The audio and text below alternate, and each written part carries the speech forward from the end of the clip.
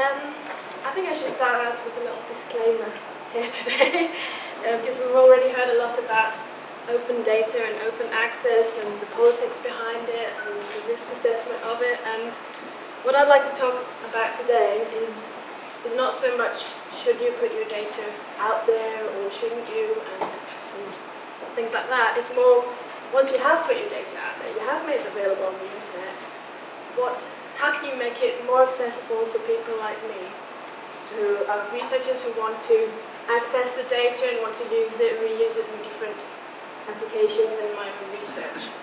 And at this point I should also just say that I'm not coming from some big heritage data institution. I'm just me as a private researcher. Well, I work for the project that I work for, but this is sort of from my point of view as a lone researcher, how do I get more out of all this data that we have online?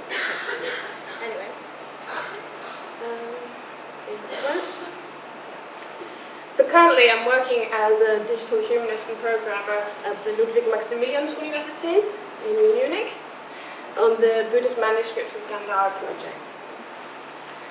And I'd like to begin the presentation today with a little dialogue that actually starts in a way that many of us are possibly familiar with this phrase. Is there? Anyone here? Yeah. Okay. Yeah, maybe just move it. Go closer. Okay.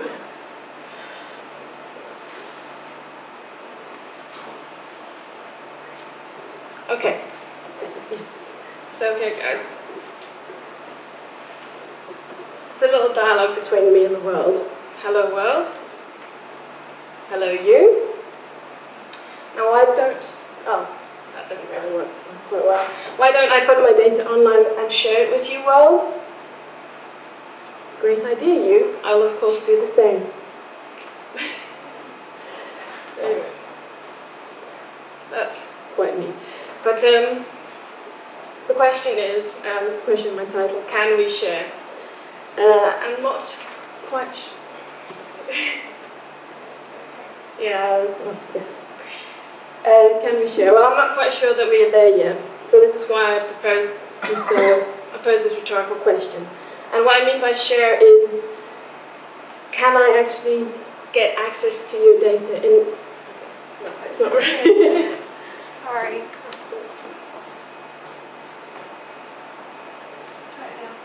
Hello? Yeah. No. Can I? No.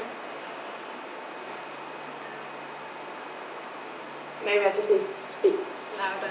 Sorry. Yeah. Okay. So,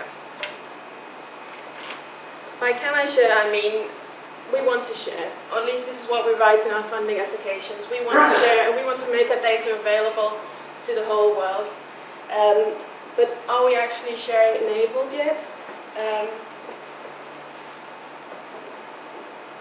It's just, as a researcher, I would like to, it's just not enough for me that I can go to your website and I can search through your data set, but I can't actually access it. I can't get it out in a format that I can use for anything. I can't get it out necessarily as something as simple as a comma-separated versioning file, or even something I'd really like to get is like a RESTful web service, so access through a URL. And I know today we've had some presentations showing all these neat things you can access it like that. I think what I'm looking at is not so much sharing between big institutions and things like that, but how do we make this available to the lone researcher? So, in 2007, I researched data interoperability as a part of my MSc dissertation, which is called Heritage Portals and Cross-Border Data Interoperability. And my conclusion back then was already, it could be better. I'll quote from the dissertation. Other heritage portals have been demonstrated throughout the dissertation, coming to the conclusion that most of them provide read-only access to users, even though the technology with which they were built could potentially allow more open access. But this is, of course, a few years ago, so I was hoping to follow this up with a little research example. and it's very traditional research of a hypothesis and a test and a conclusion. Work on the screen, okay. So for the test, I've chosen the subject of a palstave, and this is simply because I once found a palstave and I really like them, and so I decided to kind of go on the internet, very basic, look up what is a palstave, how can I find information about a palstave if this is what I wanted to research. So I'm just quickly introduce palstave to you. It's a bronze axe or chisel, and it can look like this. Actually, at the time where I found it, in a field somewhere in Britain, I was already very much into data. So I was probably one of the few people on the project who wasn't really in archaeology for the gold or the bronze or things like that. So I was a bit, okay, I found this palstave and everyone was really jealous, and I was like, but it's like data, you know. But anyway, it's very common in the mid-Bronze Age in northern, western and southwestern Europe. Yes, I did look this fact up on Wikipedia because I couldn't be bothered to go through my own old notes. So what do I do with this information?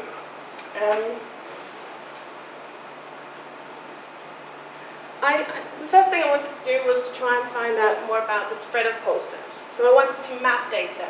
So I decided to go looking for map data. And I went to the wonderful Portable Antiquities Scheme, where I could do a search. I could find a lot of palstaves across Britain. And the best thing about this is that if I signed up with them as a researcher, told them what I wanted to research and why, they said, okay, we'll give you access to the data. We'll give you a KML export of the data so that you can open it up in Google Maps or wherever you want to do. We'll give you a CSV export too. And I found this approach quite inspiring. I'm going to use it later on in my own work. So I got, from the Portable Antiquities Scheme, I found 335 results with object type equals palstave. And then I headed off to Sweden to look at their FMIS Fornsök, their Sites and Monuments Register. And here I found 35 mentions of avsatsyxa, which is the Swedish palstave. And here again I was able to export it as a KML file, which was really great. This was going really well. So, off to Denmark. Yes, so here I found 123 results. Well, actually, the first time I found 114 results, and the next time I found more and more, so they seem to be adding more data there, which is cool. Then came the first stumbling point, basically. I couldn't export any data.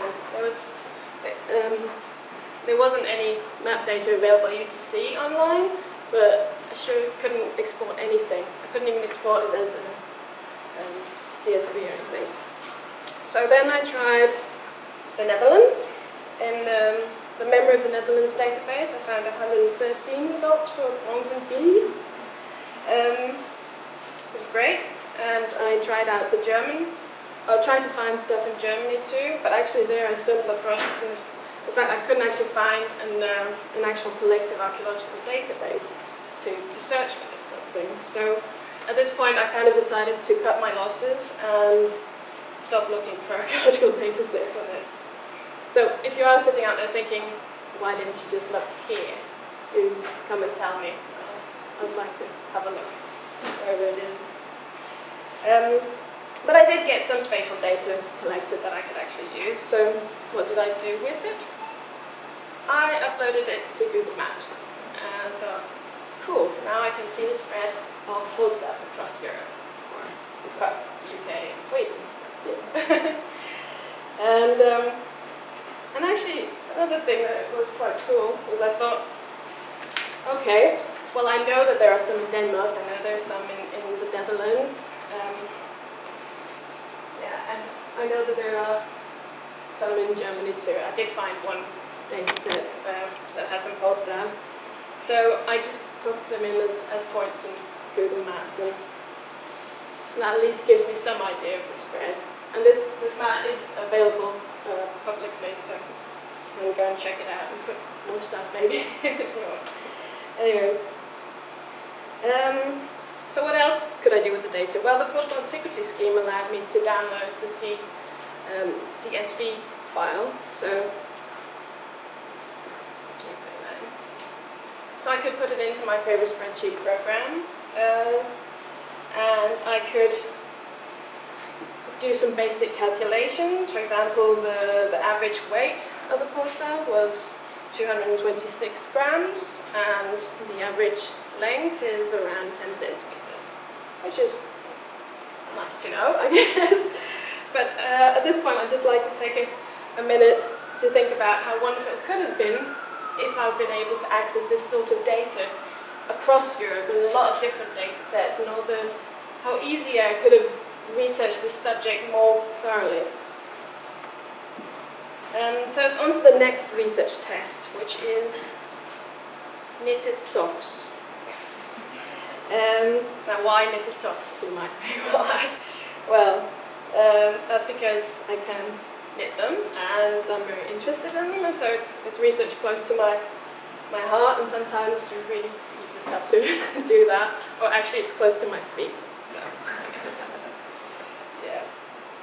So I didn't want to repeat the first research test looking for spatial data, so I decided instead to look at images. And a quick Google search kind of told me that there is images of knitted socks in V&A collections, so I went there to have a look and searched for knit socks and received 156 results, 56 of them which actually had images.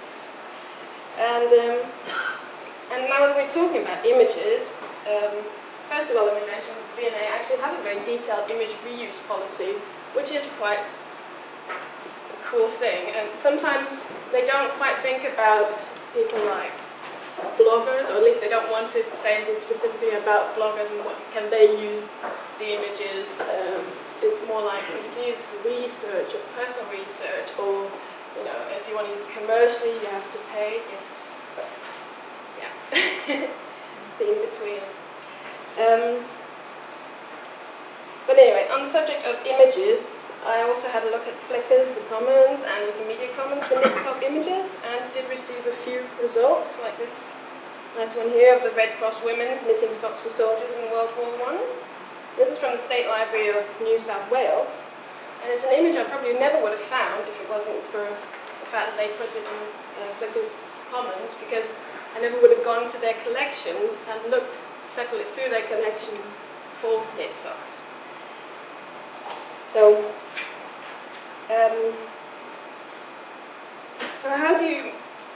what I actually wanted to discuss was not so much what can you do with the images, because people think that, but more how do you get access to these images, to the searches for these images. And for that, Flickr is really quite cool in that they have a nice API Explorer, which allows you to create the API, or create the URL to get the live feed version of a search or any sort of information about their images. So for this example, I used the method flickr.photos.search to search for text equals knit socks and in commons equals yes, and I get the resulting list of images as XML. I promise this is the only picture of XML. Yeah, but and XML is great, it's, yeah, it is human readable, it is. Yes. So, well, what I wanted to say here was it's not about getting the XML for the sake of the XML, however much I do like XML. It's about getting the live access, access to the live feed of this data. And they also have other ways of, other formats, JSON, and yeah. So to say that I wanted to reuse this list of images on my blog, for example, I could, when I do, so because it's a web service, it will automatically update the list. If someone puts in a new image with lit socks, it will automatically update it on my blog post. So here's an example of, on my blog, I've used a Flickr a plugin for my blog, a Flickr photo viewer, which actually uses the web service too. So if I went in and added more photos to this collection on Flickr, it would automatically be updated on my blog, which is cool. So that was just basically an explanation for how do you use this data if you're not familiar with XML, if XML just, okay, I don't know what that says, then you can use it with different plugins like this, and I think there'll be more and more of this sort of thing in the future. And if you are familiar with XML and XSLT, well, then you know what to do with it. So, finally, I just wanted to quickly talk about text, which is the thing I'm doing at the moment. So I would like to quickly search through some historic documents that mention knitted socks.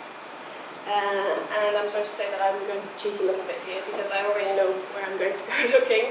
I'm going to go to the Vindolanda tablets online and look at a quite well-known referenced knitted sock in a historic document. So I go to their index searcher and I search for the word Rudolph, the socks, and I get the tablet 346 that I see here. But actually, in reality, it doesn't actually say knitted socks. You zoom in, it just says socks. So it's a bit of a cheater. But actually, the rumor does go around the internet that it says knitted socks. It just goes to show. But the Vindolanda tablets online does actually use web services for the whole website. So I know this because I built it. So the web service is used both to build a website and is served out so other people can access it and use it, which I think is a good example of using, not just making a web service for others to use, because that's not really, we probably don't have money to do that sort of thing, but maybe integrate it as a way of how developing the publication of your data, and then open it up to others too. So today I'm just going to quickly round off with what I'm doing right now. This is with the Gandhara manuscripts.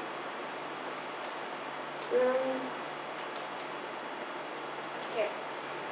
So with this I'm doing similar work that I was doing on the Vindolanda tablets, that, in the sense that we like to republish the Buddhist manuscripts through TEI XML, which of course will give us the added benefits that we can do some things like links between the text and the images.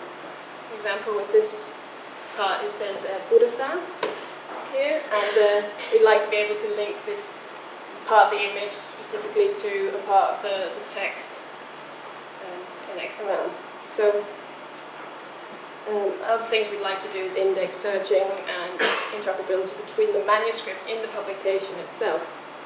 So, and on top of this, we would like to create a new editing environment that will enable the scholars who read these texts and who are spread out all over the world to edit the text collaboratively within the system.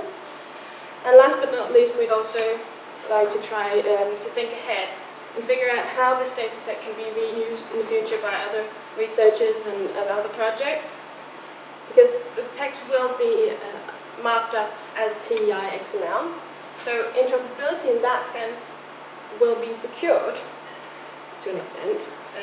But I think it's quite important also to consider how can other people in the future use this data set, and not just how can they download all the XML and do something with it, but how can they get access to searching it and yeah, on different levels.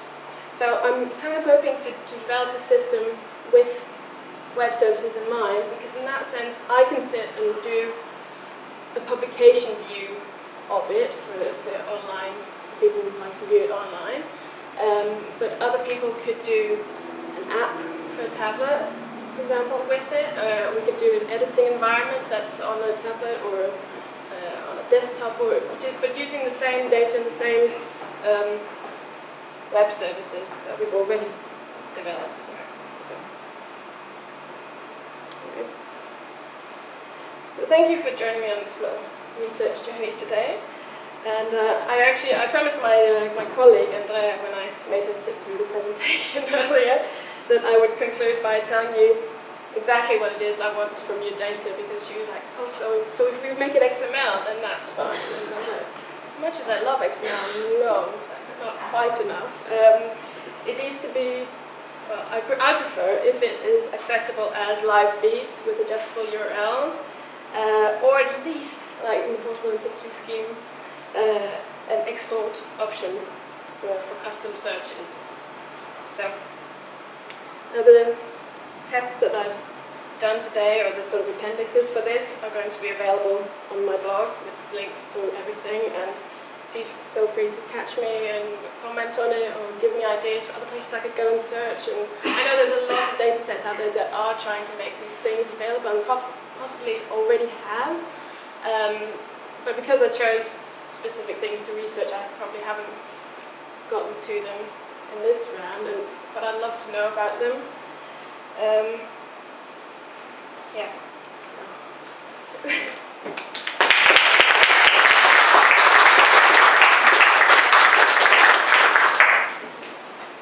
Any questions for Henriette?